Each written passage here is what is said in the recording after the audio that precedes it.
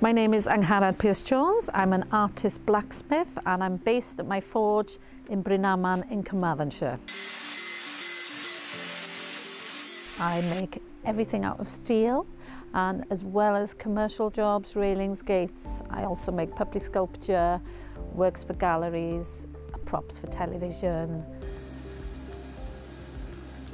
So I'm working at the moment on quite a prestigious project for the Senedd building down in Cardiff Bay, which is all made in steel and which will hopefully help engage the public a little bit more with the processes of the Welsh Assembly. So the first commission was for a participation station. People come into the Senedd building down the bay.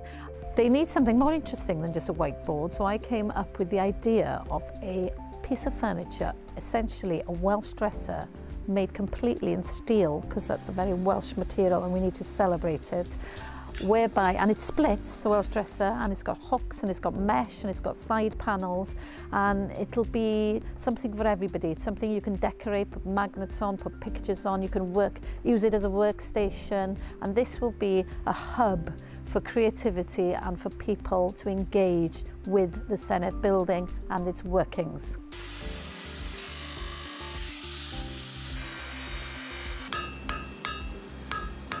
I'm hoping that it has a life of its own and that becomes something they can decorate, stick things on, put notes on, becomes a bigger sculpture than what I've already created. It's an armature for something bigger, and it will change with every project that happens on it.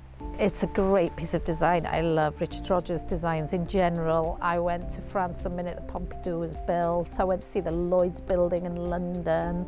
So as an artist sculptor works in steel is great. And under the wooden funnel and under it all, what I found through researching my own project was this all made of steel. The dresser is going to go upstairs where the cafe is, and if you look behind the dresser, there's all these panels of glass, and the gaps are very similar to the gaps that I've used in the dresser itself. So a Welsh dresser, I think, it's something that's going to work in that space.